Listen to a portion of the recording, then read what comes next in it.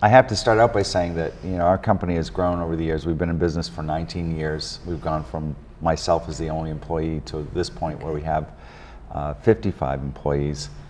And certainly one of the proudest moments in terms of being a business owner was the point where I said, we are successful enough to offer health care to our employees.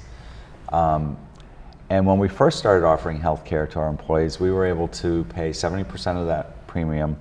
We also paid 30% of the premium for their dependents. And we had quite a good participation rate. I want to say probably 20 to 24 people that were taking insurance through our company.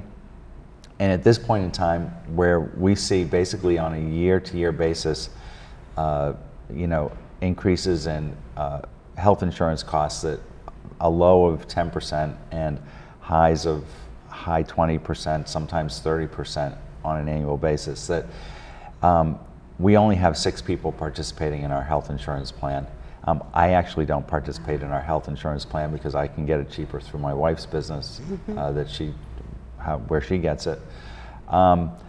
Realistically, even though most of our employees, after they've worked with us for a significant period of time, are making $12, $15, $16 an hour, they have a hard time affording the cost of insurance.